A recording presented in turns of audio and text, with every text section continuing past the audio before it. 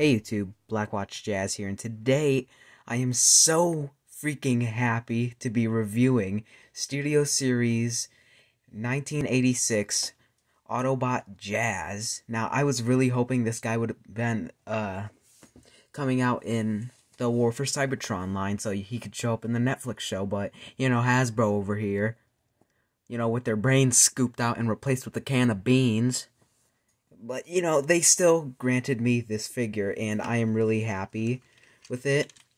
So, for the packaging, you got Autobot Jazz, this amazing picture of Jazz. You just have to take a second to appreciate it. I know I would not do this with any other character, but, it's Jazz, my favorite character. You got more Jazz. You got another amazing image of Jazz. Take a moment to appreciate this. Okay, that moment is up. You got the barcodes and stuff, and we also get this backdrop right here.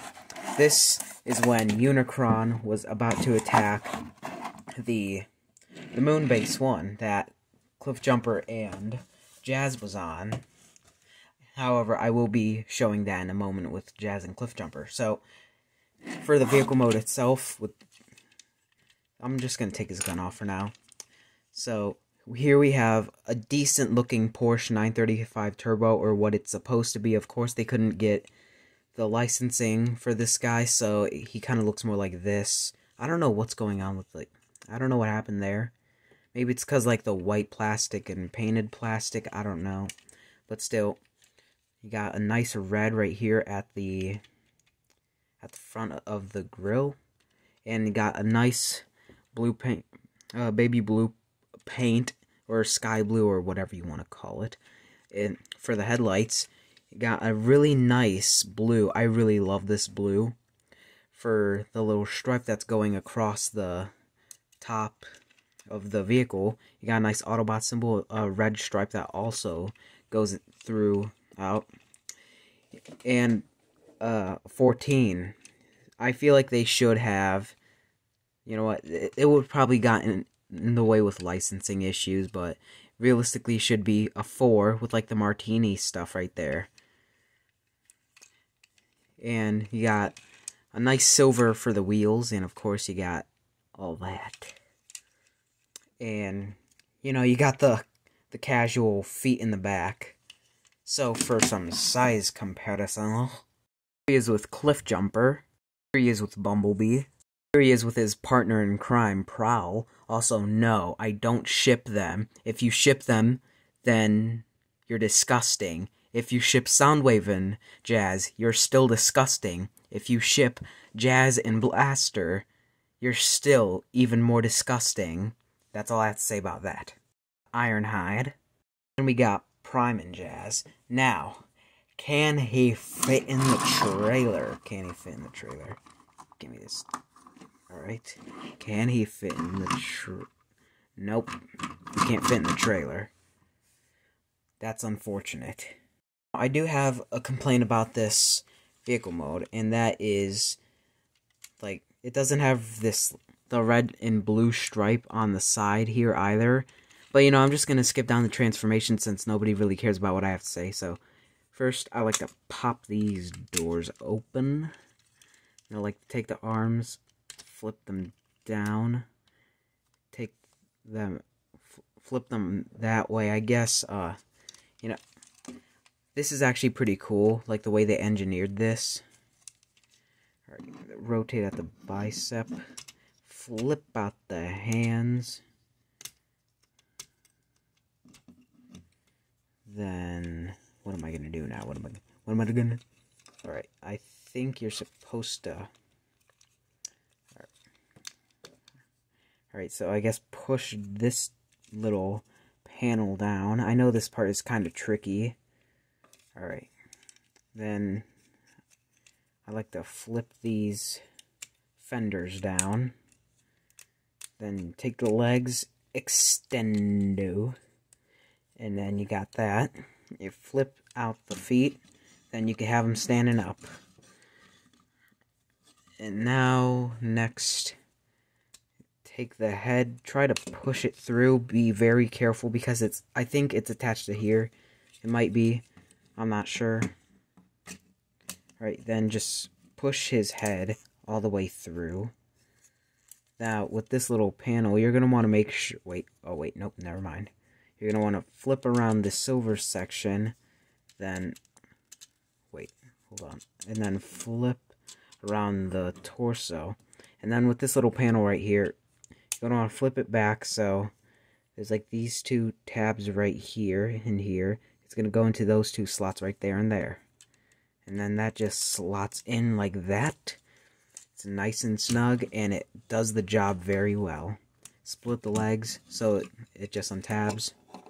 Take the back piece of the car, and it just goes in like that. Take the doors, hinge them in, close it all up, and then boom, you got yourself an amazing looking Jazz. Oh my god, this is what I've been wanting for so long, ever since we got that excuse of a figure back in Power the Primes. You know, you could just have them hanging out on Moonbase 1 over here. And wow, I'm just amazed and blown away by this figure. So, for details, you got that same blue paint, and it's on the visor. You got a part of the blue stripe that was seen in the vehicle mode. However, most of it's covered. You got a nice Autobot symbol right there, and you have the red stripe that was seen in robot mode. And then you got like this nice electric blue. I don't know. That's what I like to call it. Now this black was not here before. I put that in there with a Gundam marker. If you guys have that, I totally recommend it. It definitely helps separate the white, and it's G1 accurate. And you have some nice silver for the feet right here. Unfortunately, still no blue on here. I was really hoping that was just like a prototype when we first saw it, but unfortunately it's a reality that we don't have the blue and red right there on the fenders. But we got a nice silver right here. And you got the back of the... You got the spoiler right here, which is actually G1 accurate, and we have this G1 accurate backpack, so if you complain about it, you're a degenerate. Now, articulation, he can kick this far. His knee is a little bit annoying, because this is kind of a problem I had with Run Amok and Runabout, but his knee just goes like that sometimes if you try to bend it, and I really don't like that. However, that's really my own problem with robot mode.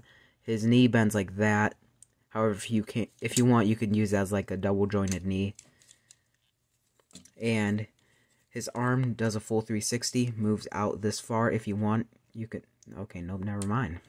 There is a 90-degree bend at the elbow, no wrist swivel. Head is on a ball joint. He looks up this far, down this far. He can do the wiggle waggle right there. Head does a full 360. And he has a waist swivel. So, for size comparisons, hold on, let me just get him standing up properly. I said stand up properly. Thank you. I just wanted to have Jazz and Cliffjumper here for the Moonbase 1 scene where Unicron attacks. And, you know, it looks cool, you know. The size is definitely pretty accurate. So now to the rest of the comparisons. Here he is with his partner in crime, Prowl. And as you can see, Jazz is, shorter than the normal deluxe class. But not by much, like maybe by a head for some characters. Here he is with Ironhide, and as expected, he's obviously not going to be as tall as Ironhide, because Ironhide is just taller than most deluxe classes. And here he is with Prime, and as obviously Prime is obviously going to be quite a bit taller than Jazz. Now my final thoughts on this guy, he is amazing! Oh my god, Hasbro, you freaking nailed this. You guys, oh my god, like, I really recommend this guy to any TF collector who has been a fan of G1 ever since the beginning.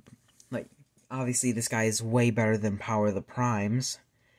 And overall, this guy is a 10 out of 10 for me. In fact, I just reached 10 minutes on this video. So, oh my god.